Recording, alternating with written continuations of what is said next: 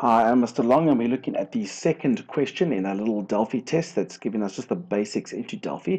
The first question was on handling syntax errors. In this question, we're going to be looking at components and changing properties at runtime. In other words, when the program is actually running. So there's a few things you want to do. There's a component of it, or a form that has lots of components on. There's a shape called SHP ball. There's a panel. There's a couple of buttons that we can see. There's an edit box, and there's another button over there. So let's look at the first question. The first question says we must write code for the BTN change color button. When we double click on it, that changes both the brush and the pen properties of the shape ball, or the shape SHP ball, and the colors must be different. That's the one thing. And the other thing is that the button that we've just clicked on must be disabled. So let's go look at our form. There we can see our form with there's our SHP ball, and there's our button. So there's the button that we must work in. I'm going to double click on the button to get to the area where we can write the code for this. So the first part was we had to change the brush and the pen of SHP ball. So we first say SHP ball. That's the component that we want to change. Then we put a dot followed by which property we want to change. And the first one I want to change is the brush. Now the brush has multiple properties like style and color. We want to change the color, and they say we can change it to any color we want. So I'm going to make it CL blue. Let's see how that works. Then it said we must also change the pen property. So SHP ball, I call the shape again. Now I call its pen property, and let's see if the color pops up. There we go. Notice the American spelling. There's no U in color, and we must change it to another color as long as it's different to the brush that we just selected. So I can't use blue now, so I'm going to make CL. It's already yellow at the moment, so maybe the pen color we can make, what would be a good color? Let's make it white. Let's see if that works. And then the last instruction that was given to us is that the button BTN change color, there it is, must be disabled. Now if I say dot disabled, I get a whole bunch of things here. Those things don't look correct. But I remember when I did visible, I remember there wasn't an invisible property, but we made the visible true or false. So if I want to make it disabled, maybe there's an enabled property. So let's try. There's enabled, and that's a boolean, which means it's true or false. So we want to make it disabled, so I'm assuming that enabled must be false. And so those are the things we must do for this button. Let's test it. I'm going to run the program. So we are expecting two things, or a few things to happen. First of all, that yellow shape must change to a different color, and the black line around it should change to a different color. And then this button must change in such a way that it becomes grayed out, so that we can't click on it anymore.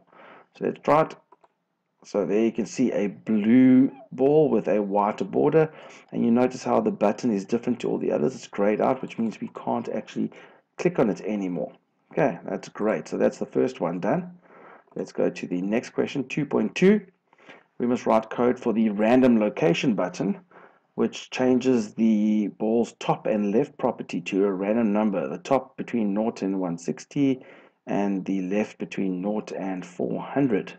And it must be a different location each time. So we can't just specify we can't make our own random number. We've got to make the program make a random number. So let's go to the button. That's the random location button. I'm going to double click on that. So we want to change the properties of the ball again. So SHP ball dot top. Now let's just remind ourselves, because I need a reminder. The top property is random from 0 to 160. Now I know in Delphi I want to change its value to some sort of integer. I know in Delphi there's a random function which takes in a number. So if I, for example, gave the number 6, it would create a random number from 0 to 5.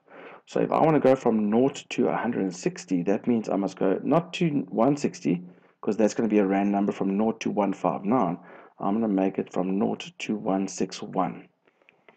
Or I'm going to set this number to 161 so that it generates a random number from 0 to 160. So this should be a number from 0 to 160.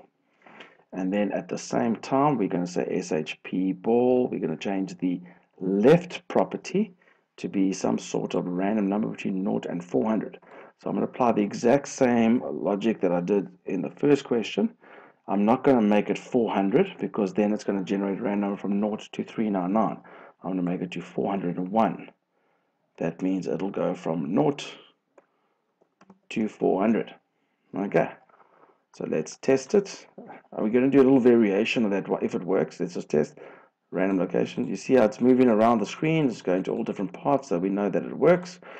You could have also done the following. I'm just going to do it at the bottom here. You could have also said shp ball.top is equal to random range from 0 to 160. Now, random range allows you to specify the upper and lower limits of your random number.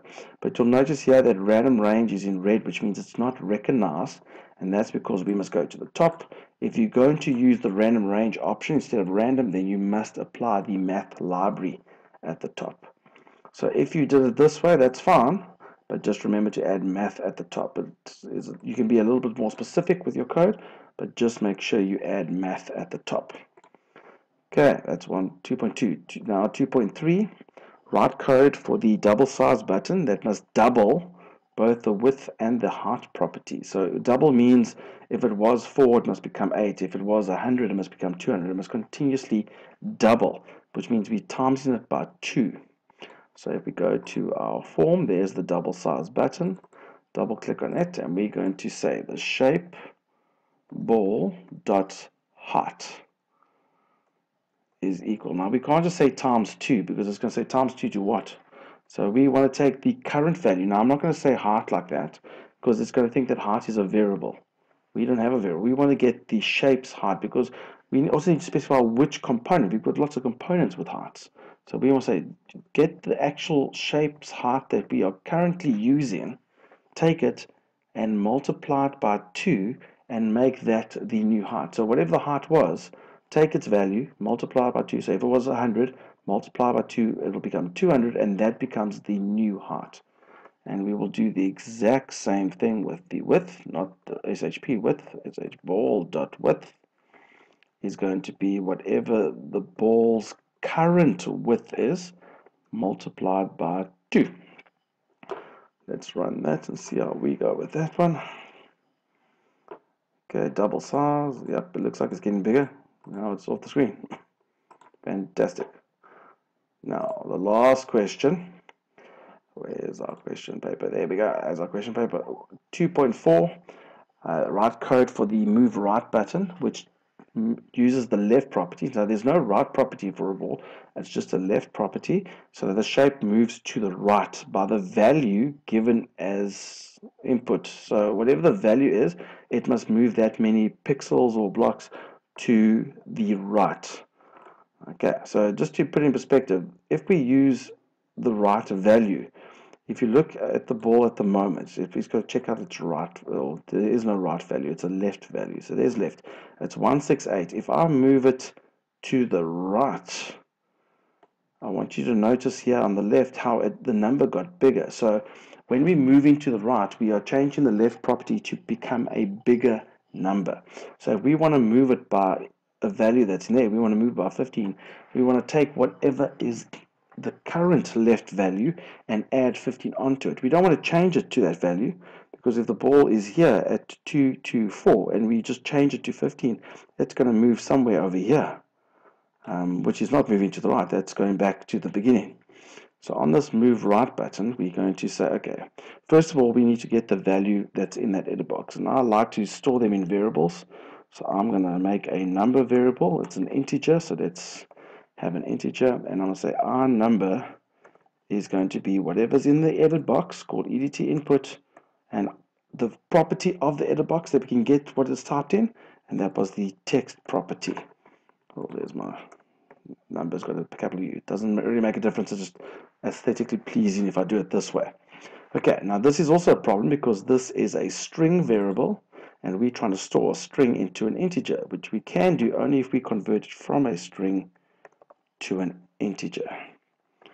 So there we go. So now we've stored whatever they typed in that little edit box is now stored in a variable called our number. So now I can take the ball's left property, take whatever the left property is at the moment, and add on our number. If I wanted to move it to the left, I would have minus that number. But because we want the left value to get bigger, in other words, move it to the right, we add on that number. I also don't make the left property just equal to that number, because that's not moving it, that's just changing it to a particular position. So let's run it and see if it works. So if I click on it, do you see how it's moved to the right? If I click on it again, it keeps moving to the right, that small distance. If I make it a bigger value, it will move a bigger amount to the right. So double check, change the color works, random location works, double the size works, and move to the right works. So there we have all the questions done. We should be able to get all 11 marks.